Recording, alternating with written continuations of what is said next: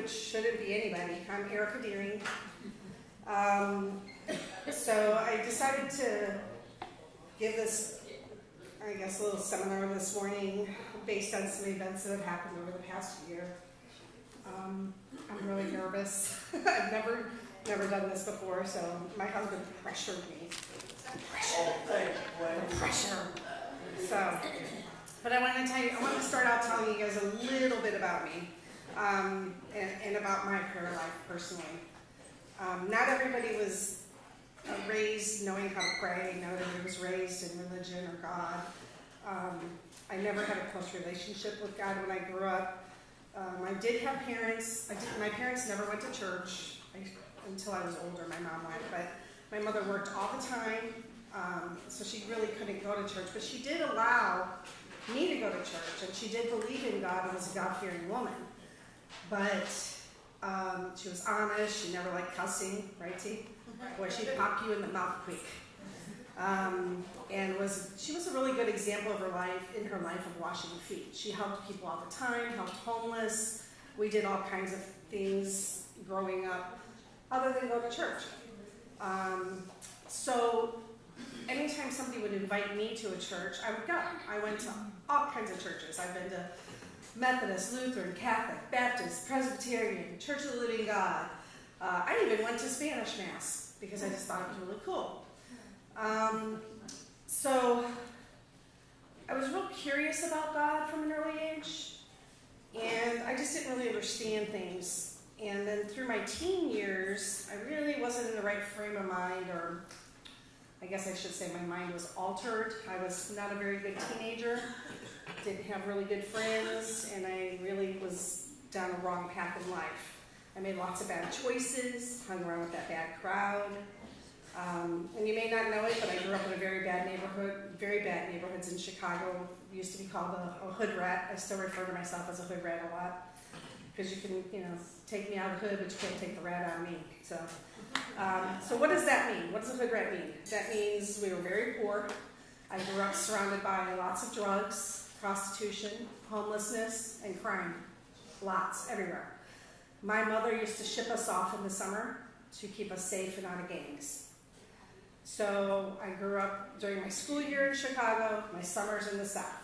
So I had the extreme of both lives, which I'm grateful for. So we always had to live on the wrong side of town because that's all my mom could afford. My mom was a dancer on the weekends and a factory worker Monday through Friday. That was so we could have insurance.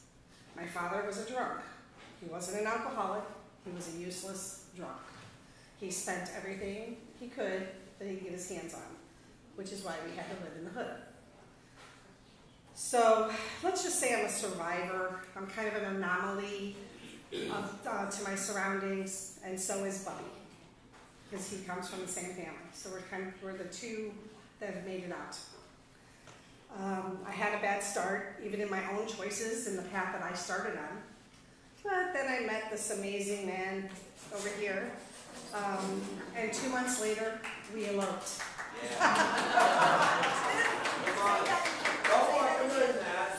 Say that again? Okay, so we met in a nightclub dancing, and 2 months later, we eloped. 2 months. I asked him to marry me. Cause? Why? Oh, because I took one for the teen girls. Somebody had to marry him. Might as well be me, right? So, now, because he was different than anybody I had ever dated before, and I knew he would keep me on a path, because I had came out of rehab not too long before that, which technically I wasn't even supposed to be drinking, I wasn't supposed to be in a bar, and I definitely wasn't supposed to be dating. But here I am. So it worked for me. So after a year, we had a pretty rough year that first year. Things started to drastically change in our lives. We came to really seek and know God. We learned of His plan, and things made so much more sense to us. So, and the funny thing is, it was always there in black, white, and red in some Bibles.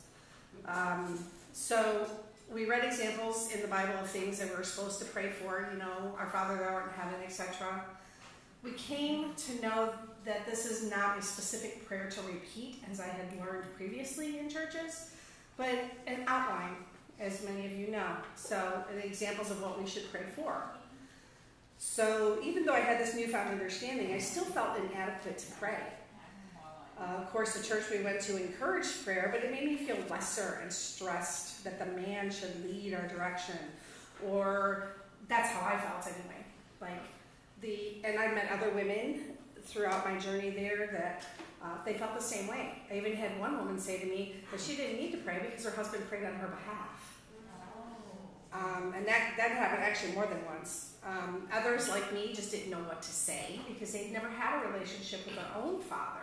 So how do you talk to the number one father when you don't even know how to pray? When you don't have that relationship. You don't know what a godly, fatherly relationship is and is supposed to be.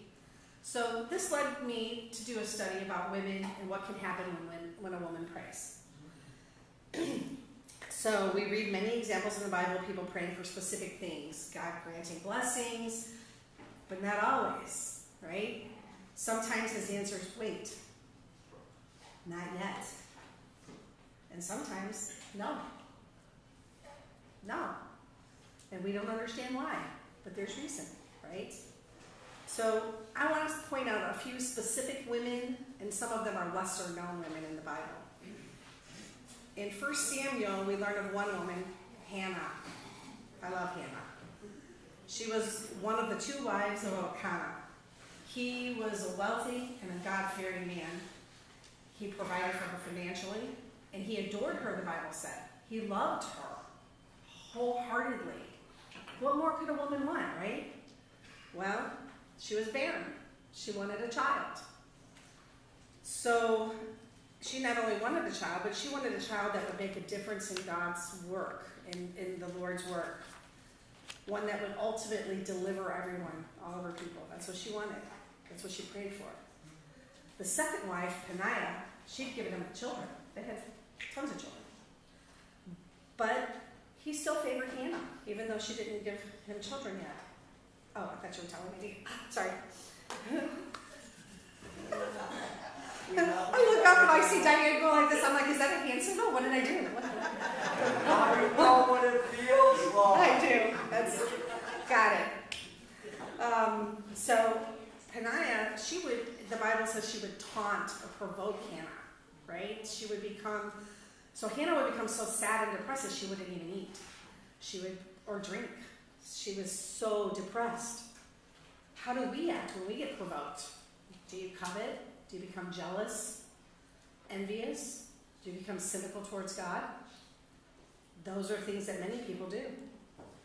Questioning why he would give a horrible person the blessings that you desire.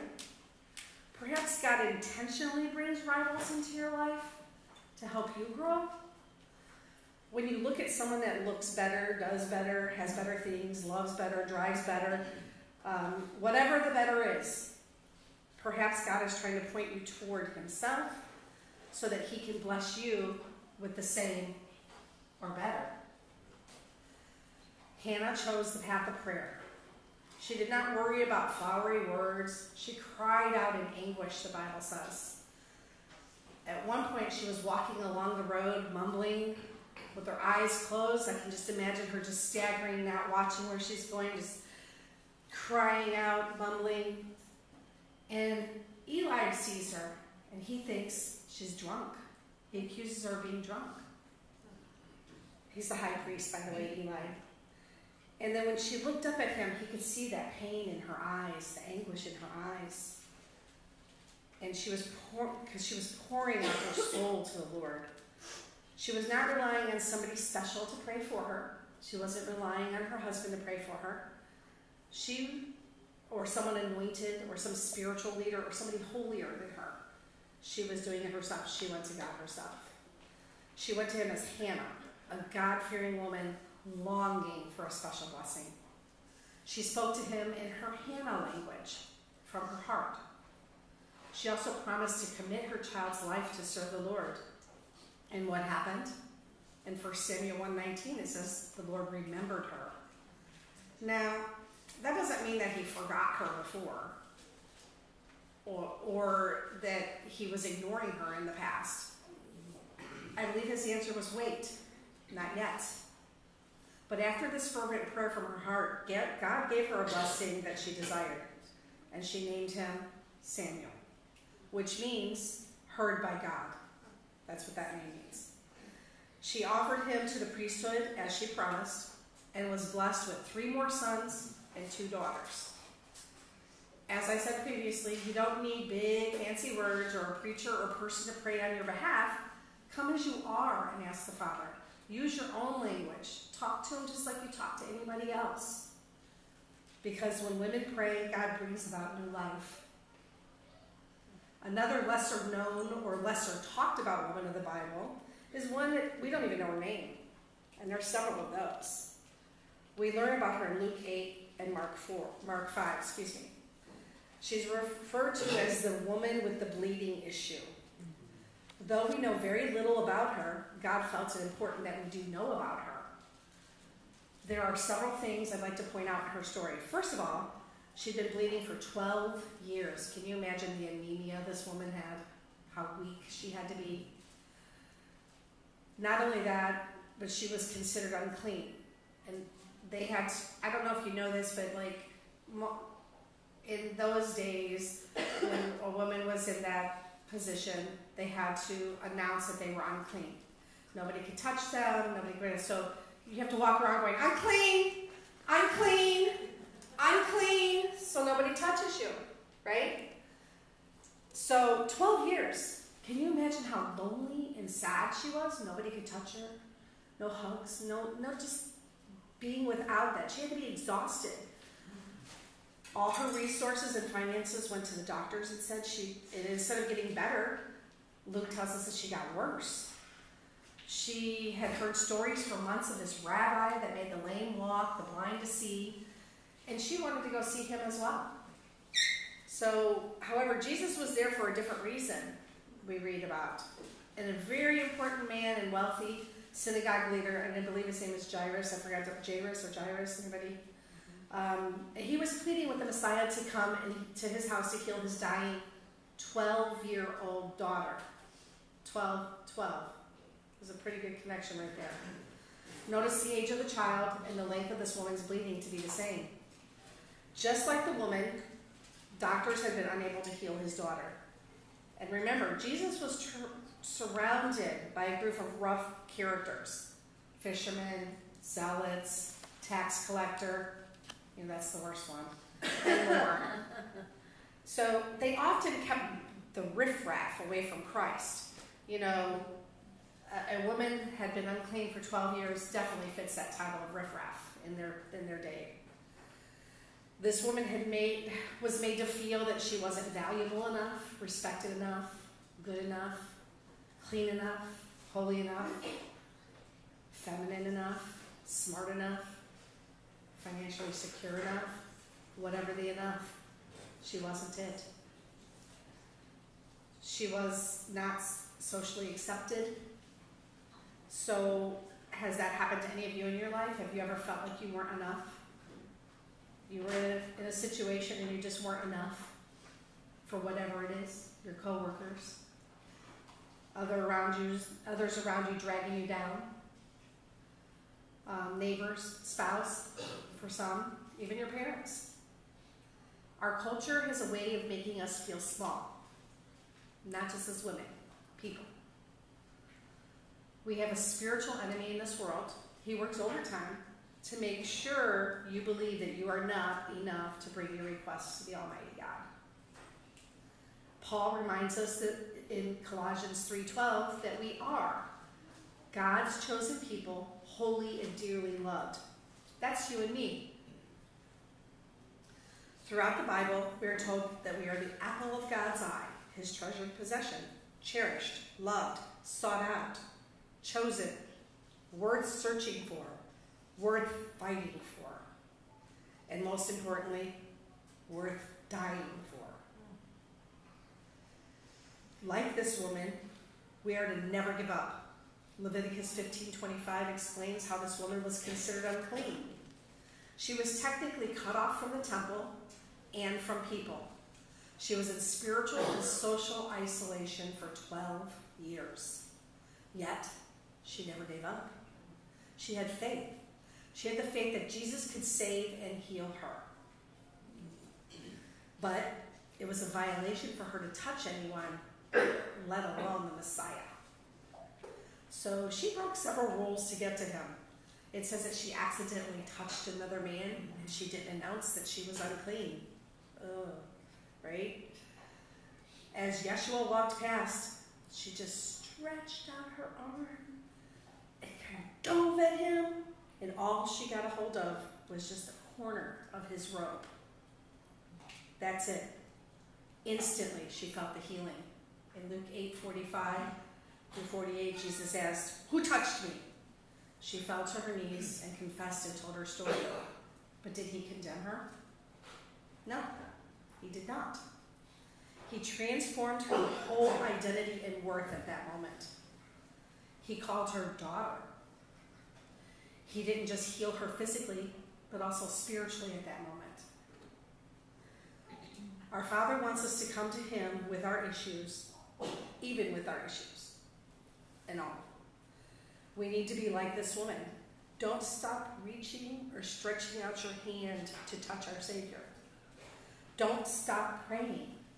He will look down on us and say, "Daughter, your faith has healed you."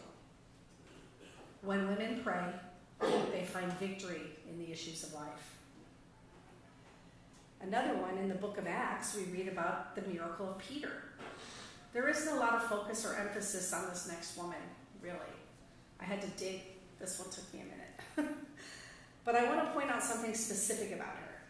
Peter was in prison, chained to 2 guards, and other guards at the prison door. There were church members and different leaders of the church gathered praying for Peter at the house of Mary, the mother of John. Among them was a servant named Rhoda. By her reaction, we can assume that she was also praying fervently for him. I can picture men and women of different ages crying out throughout, praying on Peter's behalf.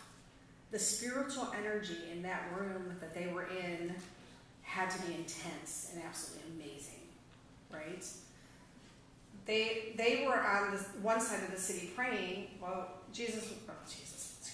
Peter was on the other side of the city, and Christ was working a miracle. God was working a miracle, right? Got him out. Chains fell off. Wake up. Leave. Then he came to the house that Rhoda was at, knocked on the door, on the outer gate. Nobody heard it. Rhoda did. Right? She goes, she runs to the door, and she sees,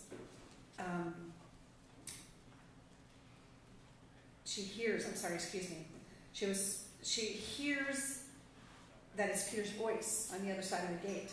She was so overjoyed and so excited, she ran back and explained, "Peter's at the door! Peter's at the door!" The leaders thought she was delusional. They suggested it was an angel. It was Peter's angel. So the knock continued. And then they went and opened the door, and they found it was Peter. Rhoda heard Peter's knock. A lowly servant heard the knock. Nobody else.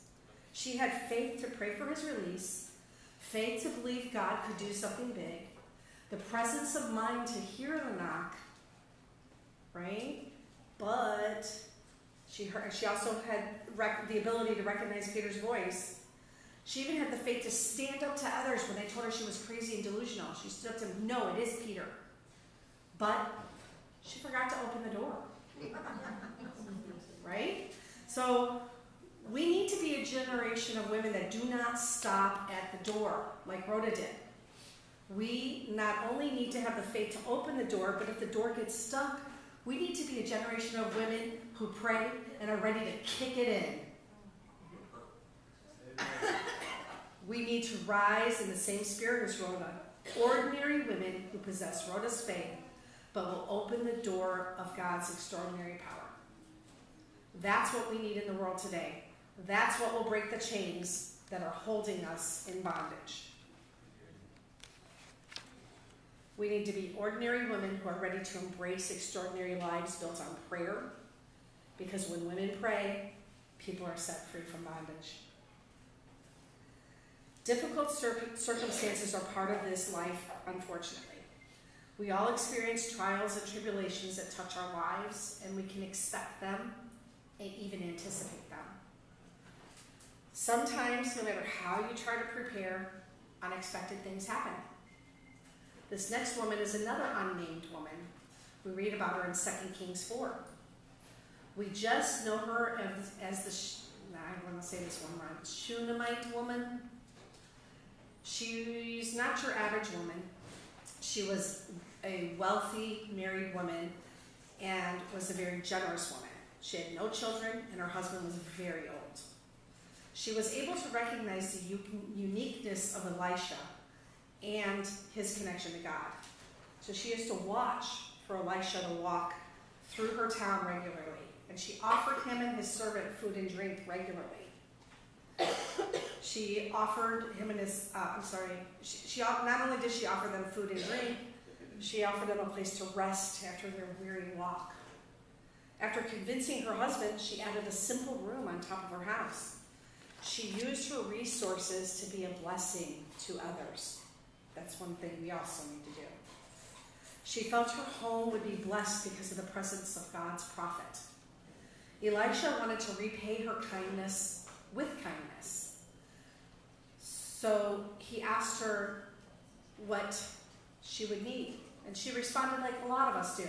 I'm good. I have everything I need. I'm okay. Don't worry about me. Right? So she was satisfied. I mean, technically, she was satisfied with the blessings that she had in her life currently. But she was still that little yearning. And God knew that yearning. But Elisha's servant, Gehazi, pointed out that she did have a desire to have a child, and she had no hope of achieving that desire. So Elisha went to her and told her that this time next year she would hold a son in her arms. You know, she'd been longing for this for years. So this kind of cut her to the core, because she could not believe what he said and told her, and she begged him to please not be misleading her, not to give her false hope. A hope that had been long buried. She gave up on that. But she had that son as promised. And years later, he had grown older. He was in the fields with his father, and he told him that his head hurt.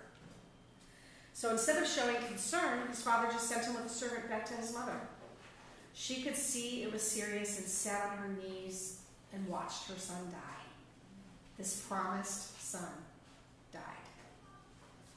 Did she just give up? She did not. She went up and placed him on the bed of the man of God. But the Shunammite woman did not give up still, not even just putting him on the bed. Her husband questioned her. He probably thought she was nuts too, right? She immediately ran to Mount Carmel to find Elisha. And when she got within reach, she dropped and she grabbed his feet, and she wouldn't let go. And his servant tried to push her away. Elisha could see the deep distress, and she reminded him that she told him not to deceive her about this wonderful blessing, not to lie to her, not to give her that false hope. But here it is, her child is dead. So she told him in verse 30, as the Lord lives and as your soul lives, I will not leave you. She was going to stay there holding his legs. She wasn't going to let him go, because he made that promise to her. Can I help you, son? Okay. Opal wasn't in his normal spot. He then got up to follow her, and once Elijah arrived at her home, he went to the room and he closed the door, and he prayed to the Lord. He laid on the child, and the Bible says mouth to mouth, eyes to eyes, and his hands on his hands. And he stretched himself out on the child, and his flesh became warm. Miraculously, the child sneezed 7 times. Why? 7's a great number, right? And then he opened his eyes. Elisha called to the Shunammite woman and told her to pick up her son. She once again fell to Elijah's feet and bowed to the ground, picked up her son, and went out. You see, she made space for God in her life. That's one of the things we need to do.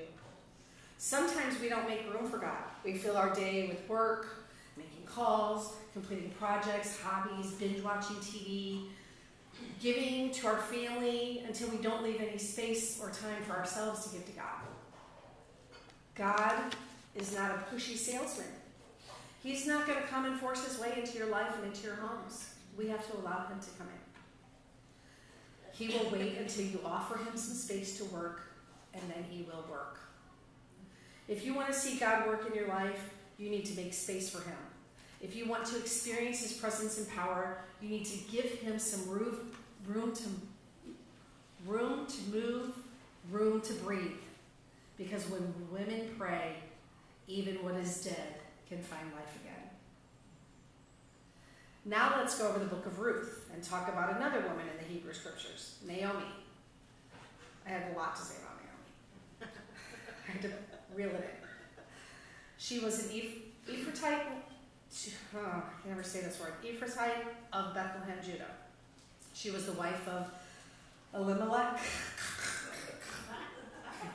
and had 2 sons, Mahlon and Chilion. There was a famine in the land and the family fled to Moab. Some of you may remember this story. And after a time, her husband died. That left her now a widow. And then her sons took 2 wives, Moabite women, not Jewish women, which was their custom. So, and it was also very frowned upon because the Moabites were not a godly people. And they went into an ungodly place so they could survive in the famine. But here we are. They married 2 Moabite women. After some more time passed, then her 2 sons died. They died before bearing children. So, in Naomi's eyes and in their family line, it's officially ended. That's it. Their family line's done. She felt cursed. Now we all understand that difficult situations are part of life. We all know that trials and tribulations or tragedies will touch our lives at some point in time. You can guarantee it. It's going to happen. We live in this world. You can expect them, anticipate them. We do our best to be prepared, but sometimes the magnitude of those situations go way beyond what we expect. A trial may seem like it goes on for several seasons. As Darla said earlier in the feast, when all those trials were happening, she just felt like they were stacking one on top of another and another and another, almost relentless. Perhaps your husband becomes injured, causing him to be unable to work. Without that income, money becomes very tight, even runs out. The debt builds up, and things will seem insurmountable. You may have a son serving in the military or combat zone. There's been an attack on his platoon, and there's a knock at your door. Your son won't be coming home. That's the worst news a mother can hear. It may seem like anything that can go wrong goes wrong. Life will never be the same. It's easy to fall into a trap of thinking God has forgotten you, that you've come under a curse and will never recover.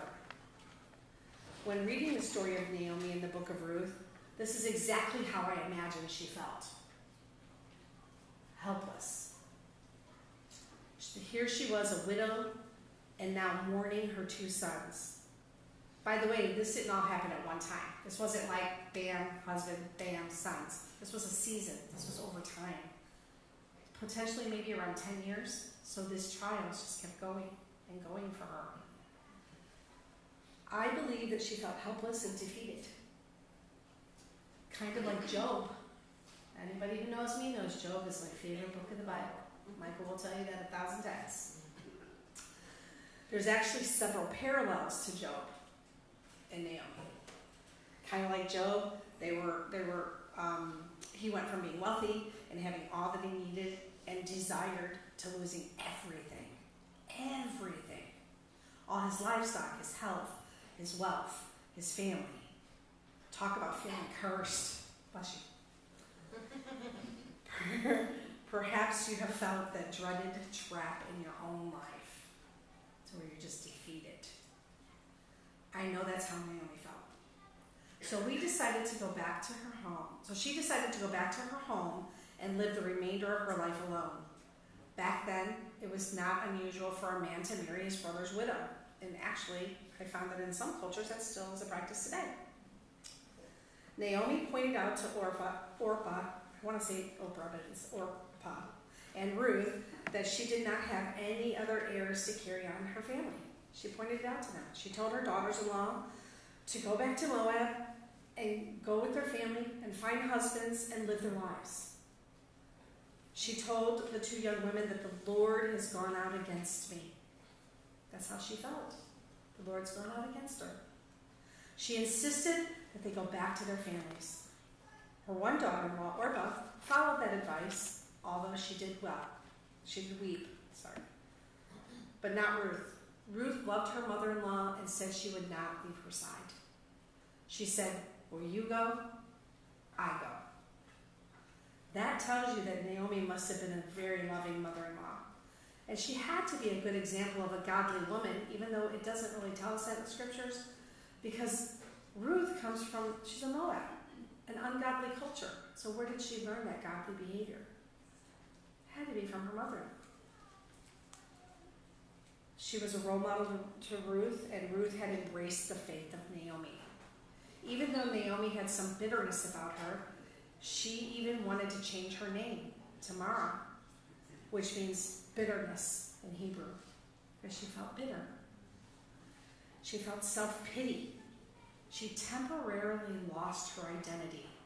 She allowed her heart to become bitter and lost her value as a child of God. It's easy to compare ourselves to others when we fall in tough times.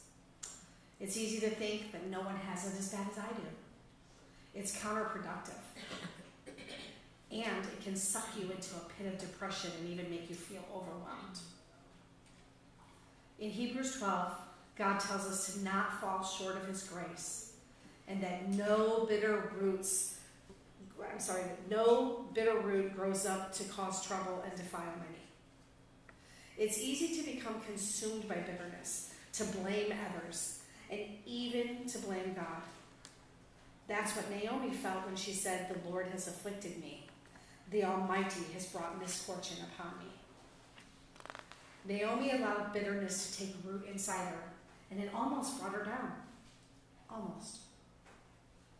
Sometimes we forget to take the effort to pray to God and ask him to lift you up, or reach out to your brothers and sisters in Christ.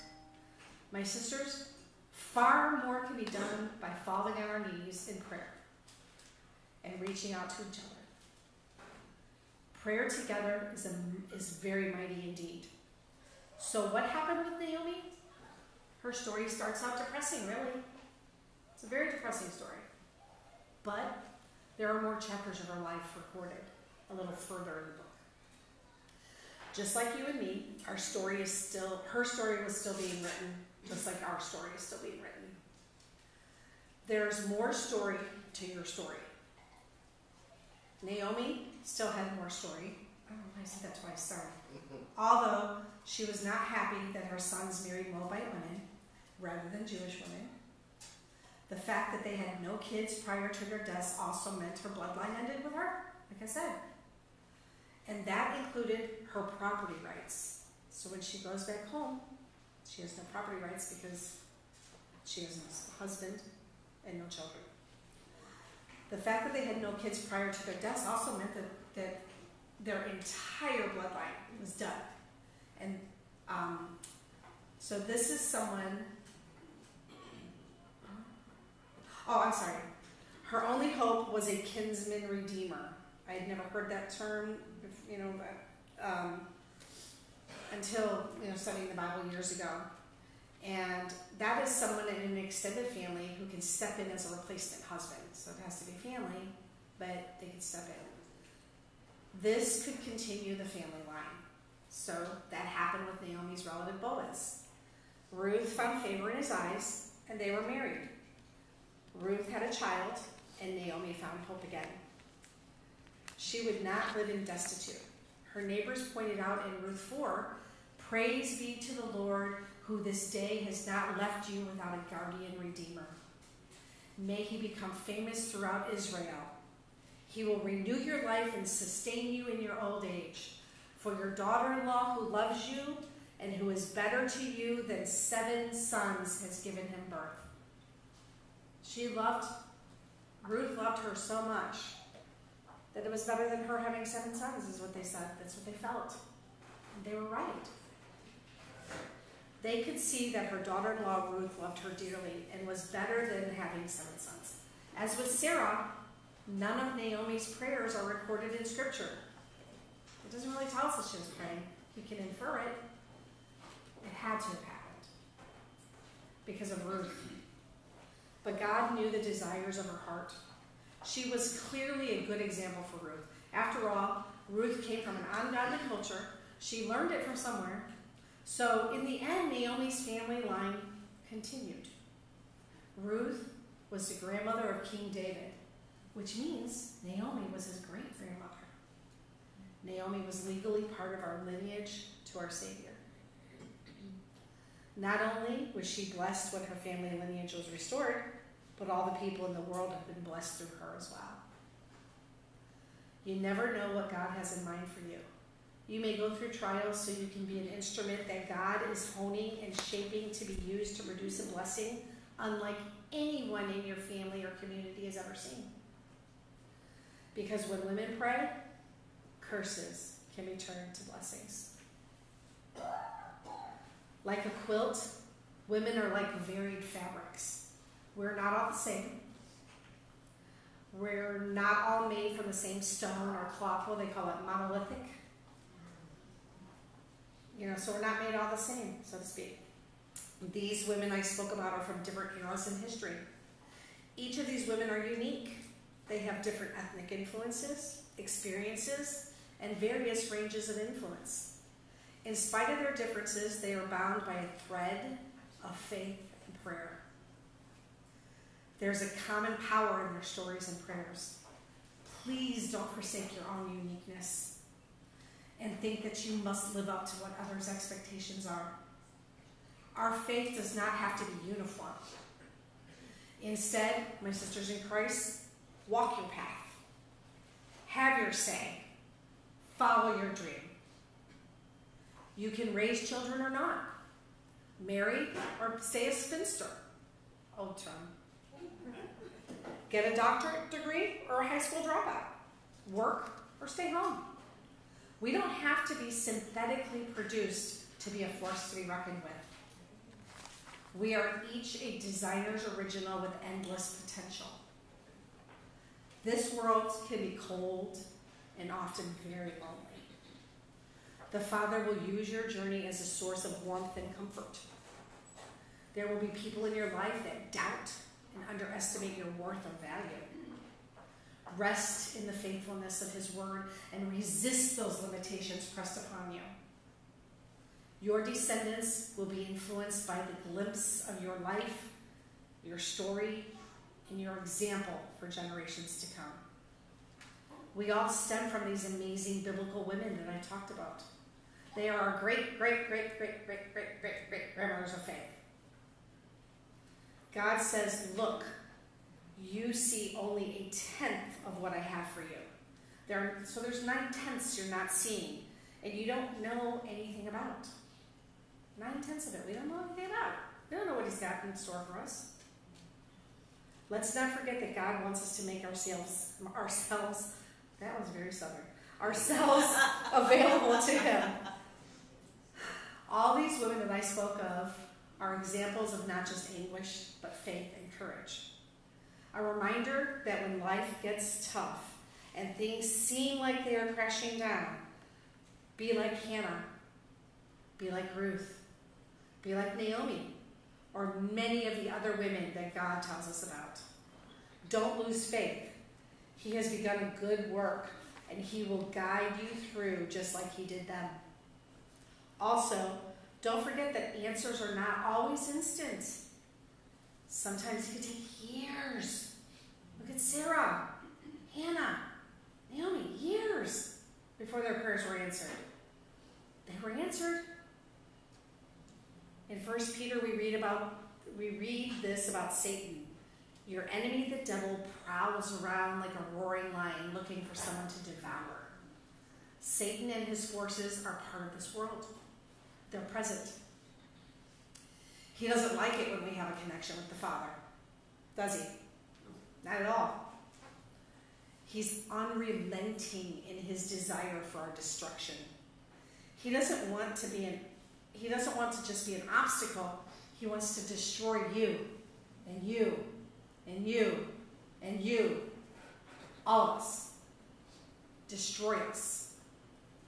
We have the ability and the opportunity to be in direct communication with the Great One who has already conquered that adversary, our enemy, Satan. Satan cannot do more than God will allow. We've read that over and over, especially in Job. But you have to be connected to God. You have to be connected. God always knows our desire. He knows our worth. He knows what we need. And he guides and directs our steps. As long as we don't lose faith and allow him to direct us. In 1 John 5, we read about having confidence and compassion in prayer. More specifically, it states, if we ask anything according to his will, he hears us.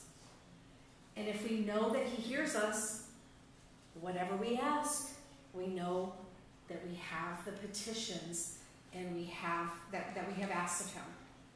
Follow the example of Yeshua the Christ. Have you come to a place in your life where you can say, Lord, not my will, but thine be done? No matter how difficult a task, how much it hurts, how high the mountain you've been given to climb, it doesn't make any difference. Dear Lord, I am willing. That's how we have to be. I want to tell you a little bit of examples. You've heard us talk about our ladies' prayer chain that we have. There's, 16 of us on there now? Anybody who wants to be on? 16 or 17. A lot of requests coming in to be added. Good. Then we'll make a new group. We'll add to the group. Ladies praying for the men. Ladies praying for each other. Ladies lifting up each other. That prayer chain has been a lifeline for many. Right? So, some examples of things that we've prayed for. Roger and Darla, look what happened. That was an immediate prayer. We sent it out. Answers.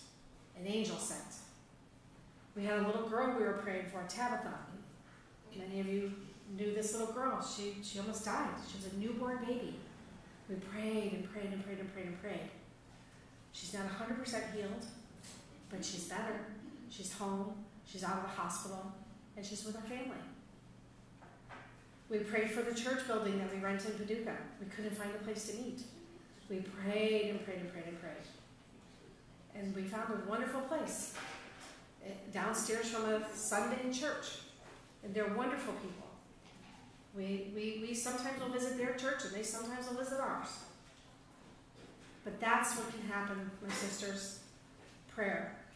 So now, I want to open it up. There's many other examples of women in the Bible. You can give an example in your own life. You can give an example. I was going to have you talk about women that pray that you know that are like the woman that is untouchable in the New Testament. Who knows? Yes. Oh, yeah, you should mention Yes, I should. Okay. You know, I had that in my notes. I don't know what happened to that. You're right, I did have that. Because we talked about it yesterday. Sorry. Okay. Untouchable, unclean women. We know untouchable, unclean women in our lives. They're the widows in India. When you become a widow, you are cursed. You have to deprive yourself. You can only have one meal a day. Nobody can touch you. Your shadow cannot even go in their footsteps. When somebody's walking, if they walk through your shadow, they feel like you've cursed them. They're totally untouchable. But let me tell you, these women pray. When we were over in India, you would hear early in the morning murmurs. Michael, Bernard. And we're like, they're praying. They're not just praying for their own. In fact, I hardly ever heard them pray for themselves. They're always praying for others, to lift other people up. Always. These women would pray for hours, crying, tears, puddles of tears on the floor. Their hair would be wet from sitting in the tears.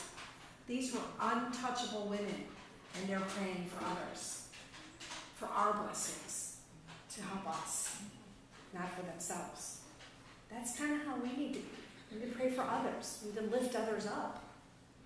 That's how we can survive and thrive in God's Word. Okay. Does anybody have any questions? Comments? Testimonies? I want to hear them.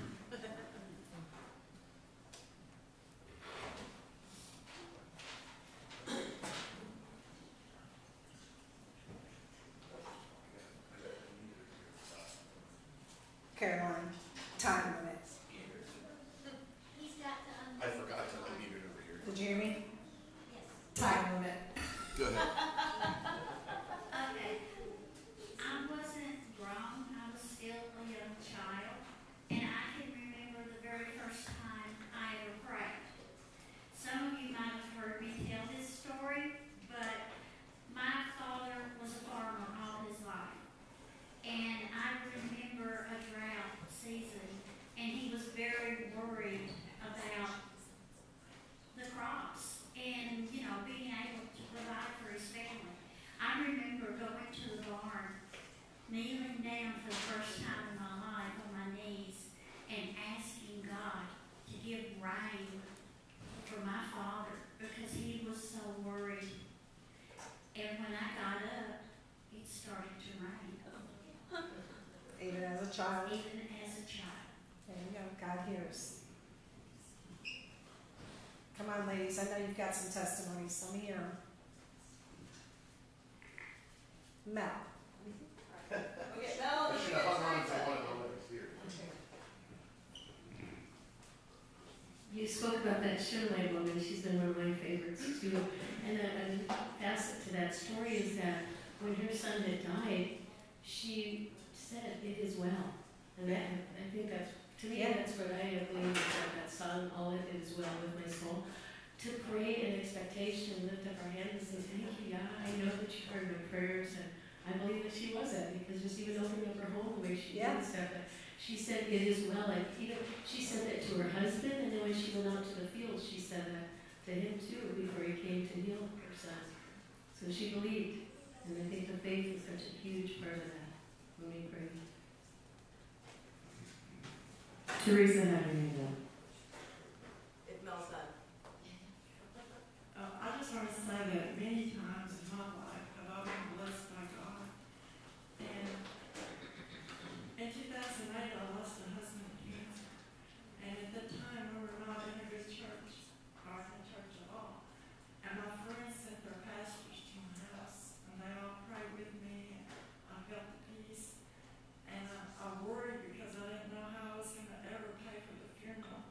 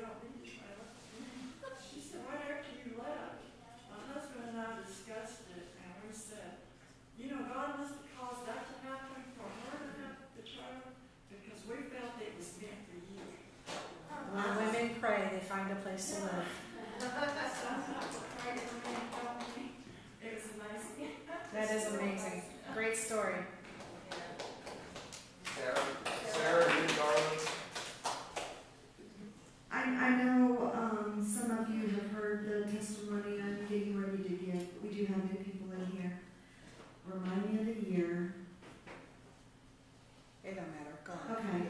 A few years ago, we were, it was during a family winter weekend, and our family didn't go, but Amanda went.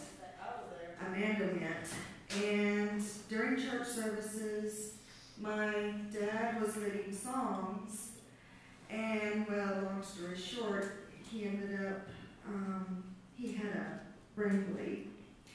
And while Patrick and Leanne were there, they were offering medical assistance and advice, calling ambulances. During that whole process, I called Amanda and sent out an urgent prayer request to be Winter Family Weekend. Those of us that were there in the situation obviously were praying. I remember this. And Amanda sent back word that the entire Winter Family Weekend group had been given word and were praying. When we went to the hospital, the doctor looked and evaluated.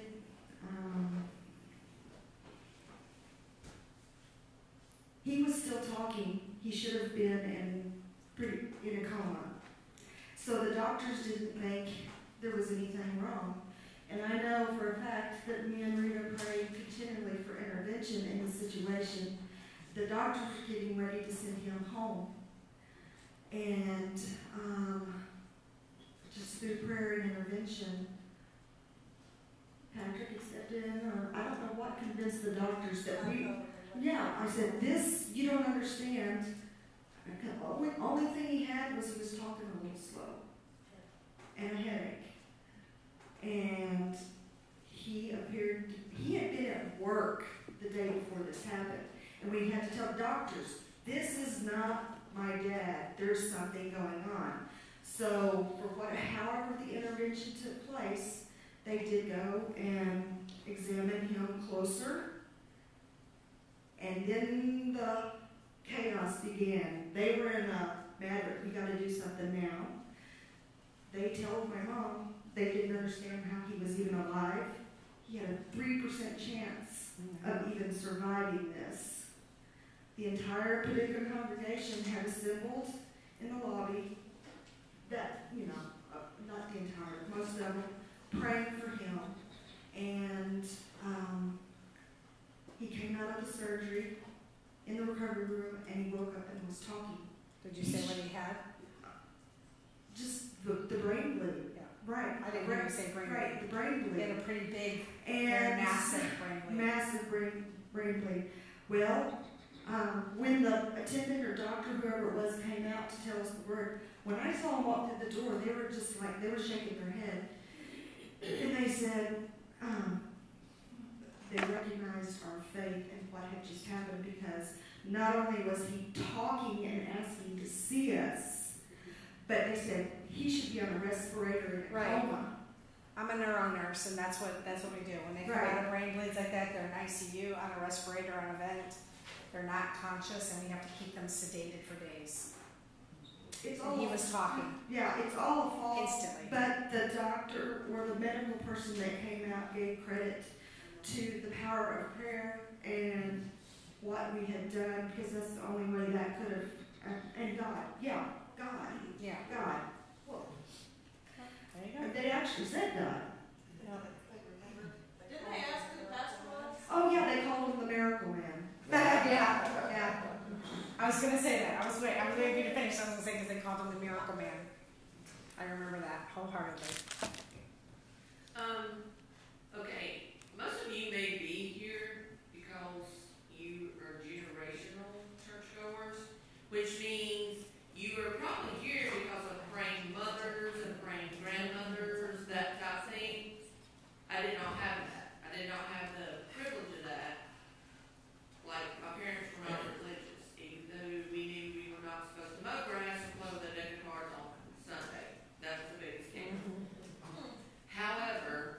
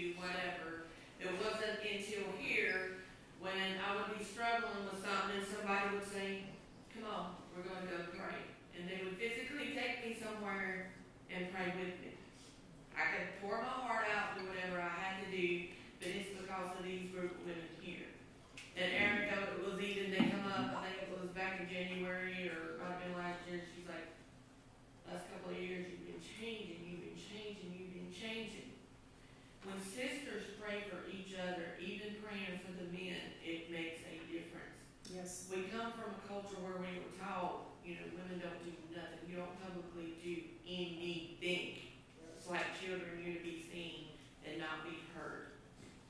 But you know what? Thank God He hears us. We've had prayers answered here this year, not just our testimony. There was some, if Erin wants anyone to know, she can talk about, that were answered the day I was up there praying. And it's not bragging. It's because of everybody praying in agreement and understanding we don't always have to know. We have to have faith that He knows. But I couldn't be where I'm at now, spiritually, or in my walk, if it had not been for the group of ladies praying for me constantly. How I knew it may seem to some it's important to my sisters because it's important to me. And prayer can move mountains because it creates faith and it helps us keep our hope that we can get through this. We can keep pushing through this. Ericka just told you her struggle from her childhood. I can identify with that. I told her we're from the streets. We raised ourselves. Yep. And it's hard. And you know, I used to get jealous when I see a little girl walking with her daddy, he holding her hand, he protecting her, and I'm like, was I so broken from birth that you couldn't give me that?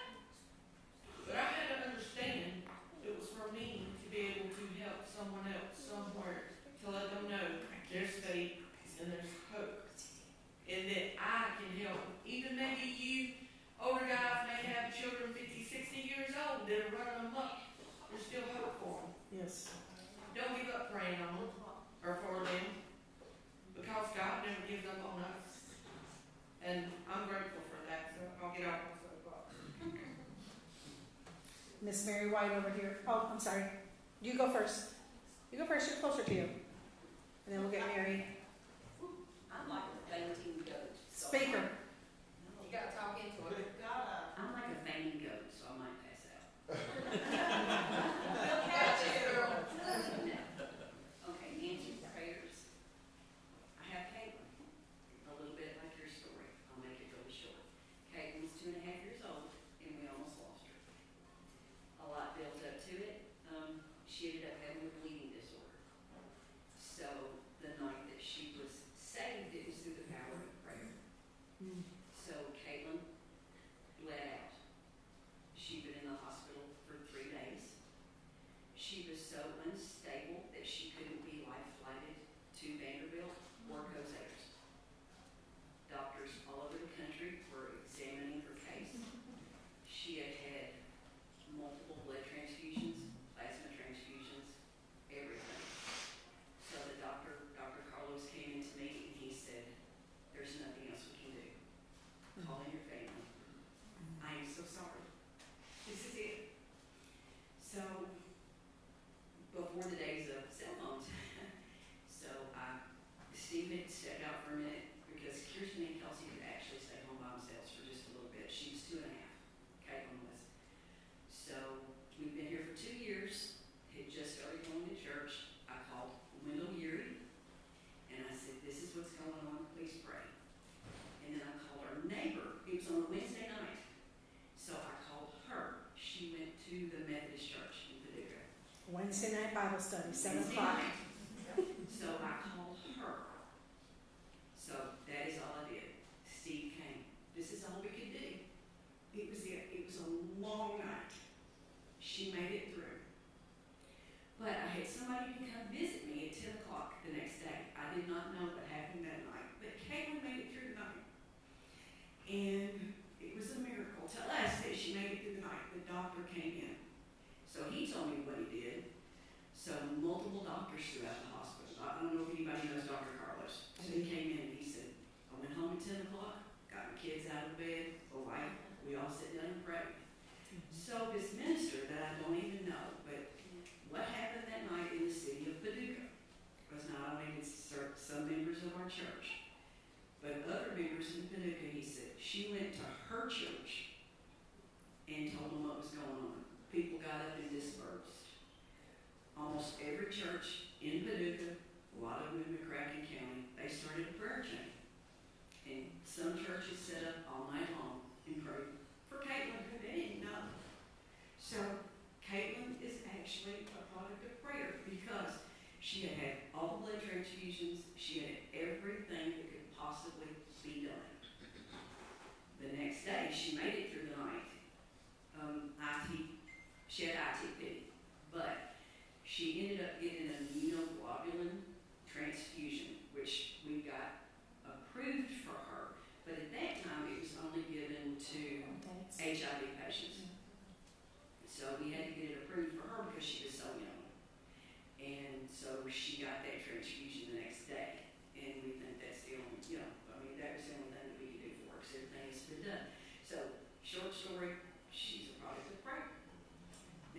Did she have health issues for years?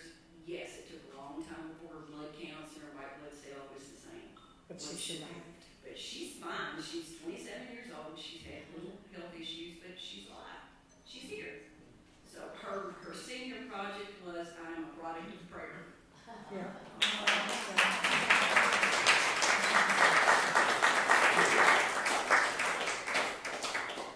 Mary moved on me.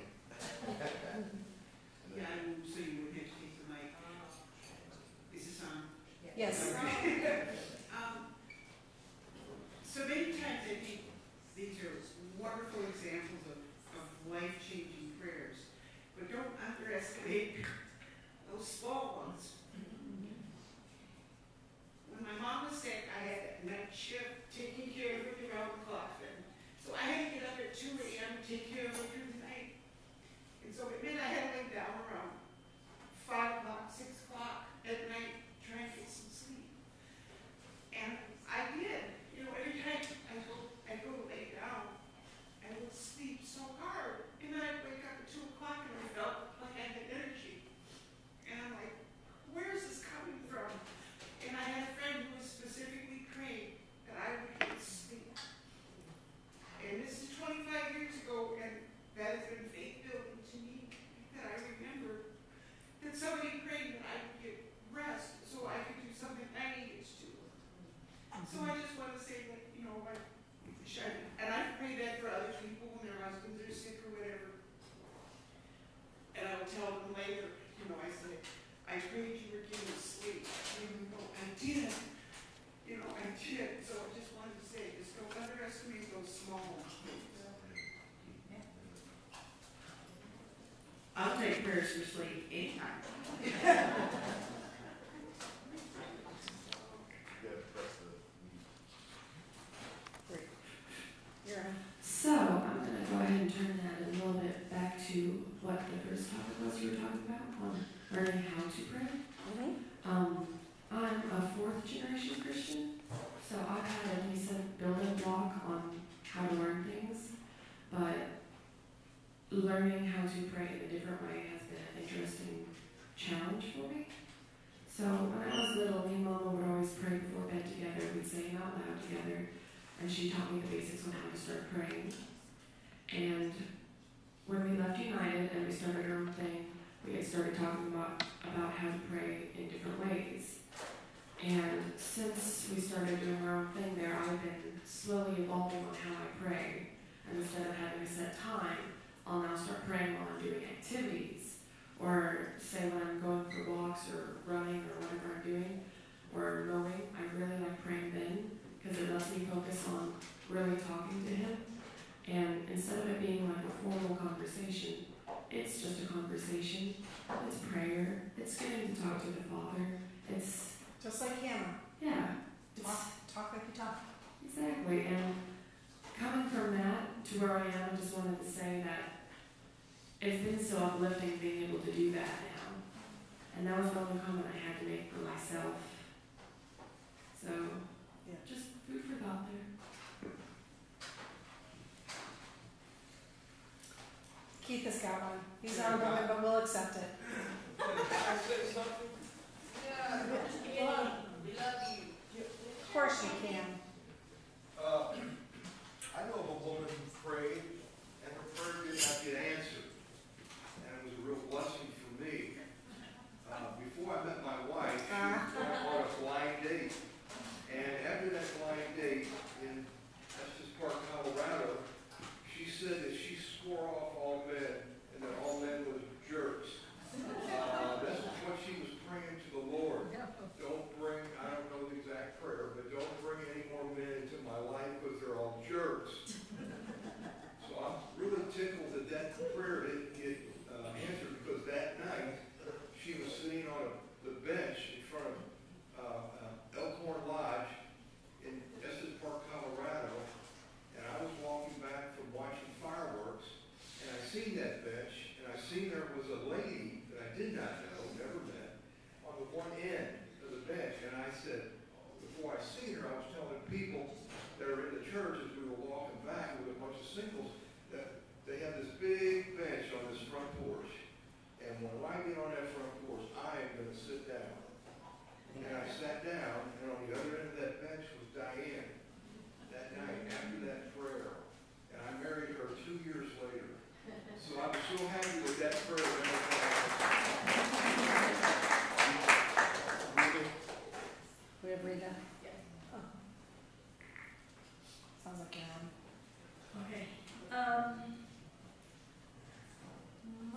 unanswered prayer was one of patience. As some of you know,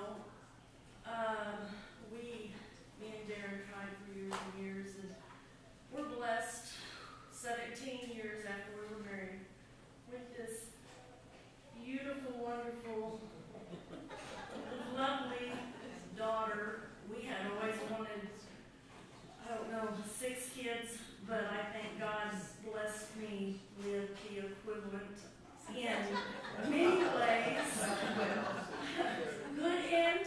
She was a handful when she was young. But I didn't know how much I was going to, what a special blessing this girl is. I was told something last night that she was involved with, and it's not mine to tell, and I hope that she will tell that before this feast is over. But she was God's hand in a miracle that has happened here, and I hope that she will let everybody else know what that was. But when we first came here, it was like, I hope everybody gets to know her. Now she is everywhere, and I think people do know her, but she is our answered prayer that I couldn't ever imagine being blessed with. To pass that to Darla.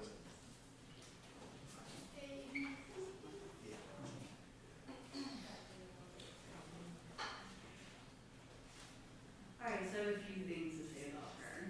So, to give you a couple examples, like I pray about a lot of things. So like, during Sukkot, when Christian, my 6-year-old, lost his key somewhere, and we're like, okay, well let's go look for it. Let's just walk everywhere he walked, and we'll find it. And so I just prayed, God, show us where the key is, And so we're walking around, and we found it in the grass outside, and the first time we passed that area. And I think that, like a lot of times, whenever I've lost something or whatever, whenever I just say, God, show me where this is, and then I find it pretty quickly. That's like pretty typical. But then for like even bigger things, like I had a apartment lease, and I didn't like the school district it was in, and so I told God, well, I don't like what the school's rated, and Christian was about to start kindergarten, and my lease was going to be up, and had to be renewed for a year for bigger notice. And so I started looking about 3 months before the end of my lease, because I just want to be in that school. But I said I want to get into this school district, which was the best school district in the area, in the whole area. And I'm like, the partners there cost more than I want to pay, so I need to find the right situation. So I was just looking online, and I just could never find something that I wanted exactly for the price I wanted. And so 4 days before my lease was over, all of a sudden one pops up online, and I'm like, happen to be looking online when it pops up, and I go look at it like an hour later, and applied for it right away, and I got it. And she said, other people came, wanted this apartment, but you were the first to apply. But I don't think these things are coincidences at all, because I think that God hears our prayers. And I actually think it's impossible for us to pray and for nothing to happen. So a lot of people talk about unanswered prayers, but I don't think that exists. So when you pray, I think that God works out the best situation for everyone involved, even though you don't understand it. So when the Israelites prayed, they were slaves for 400 years. And you think about generation after generation, you pray to be set free from slavery, and you feel like, oh, well, God didn't answer. I died a slave. But God had a plan to bring them out with a mighty hand to do all those plagues to show how powerful He was. And He heard every single one of their prayers and answered them. It was just just in a way that he knew something that they didn't. And so I know a lot of people, like when they pray for someone, and there's like 100 people praying for someone. Like we had an instance in a church I went to where someone's 12-year-old son died. And everyone was really sad. And there was a whole lot of people praying for him. But we look at it from our perspective because we're all like on earth, you know, we're these physical beings and like, oh, it's a bad thing to die. But we're all spiritual beings just in a physical body, you know, so it doesn't stop when we die. And sometimes that is the best situation, you just don't know it. It's His will. It's His will be done. He knows. Right. That's what I had said. Like just because we don't feel like the prayer is answered, Exactly. it may not be answered the way we think it should be answered, or the way we expect it to be answered, but it's the way that is best. Right. Well, like when Hezekiah, you know, the prophet king told him he was going to die, and he prayed and he wanted to live, and so God gave him, I don't remember, was it 15 more years or something? And in that time, you know, his son was born, which became the most evil king. So God did hear him and let him live longer, but God had a reason that he told him that he was going to die. And so I just think those situations happen that we don't understand, but God always hears and answers the prayer. He always remembers. Yeah. He doesn't forget us. Anyone else? TT's got a comment. Oh, TT, you go first. You have it first. So everybody knows me, I'm Titi, the amazing cook. And humble. And very humble. I always been taught, pat Yes. yourself on the back, no matter what. So, just like my mom, I grew up in Chicago as well. I went through a lot. I have known His faith as well,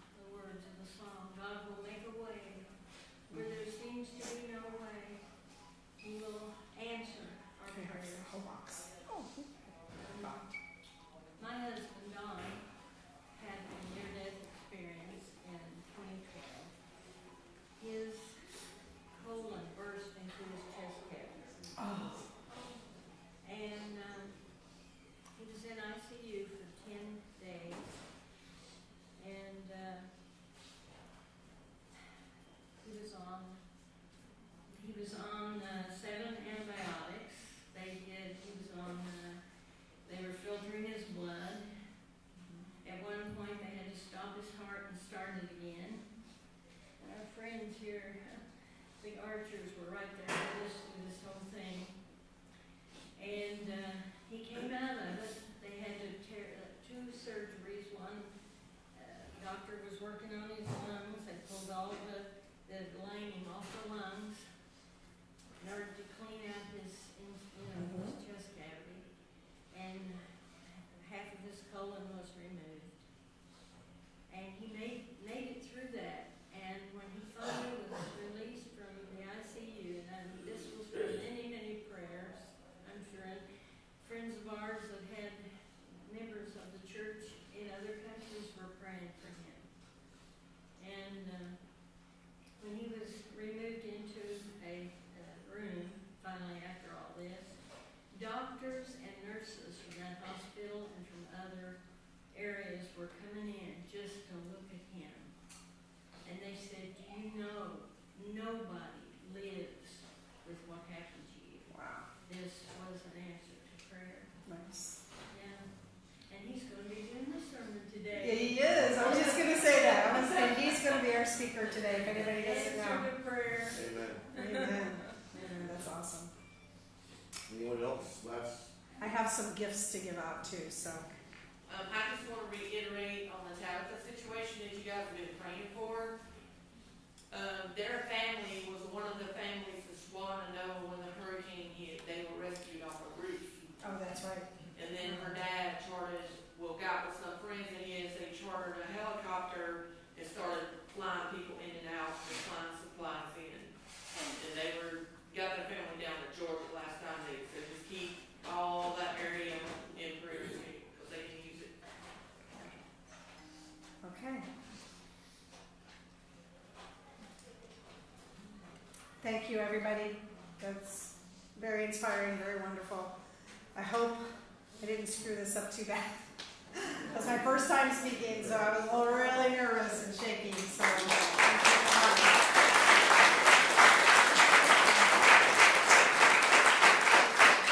now, Bernard, pick a number from 1 to 30. 42. 7. 7. Rebecca Woodring, come up and pick a gift out. So you can pick jewelry, tag, book, but definitely take a thing down on the end, a notebook and a pencil down at the end. Take one of those and then help yourself to anything this way. Should we I'm sorry, take one of those books, take jewelry, and then one of these. stop recording at this point? Yes, you can stop recording, please. Pick another number.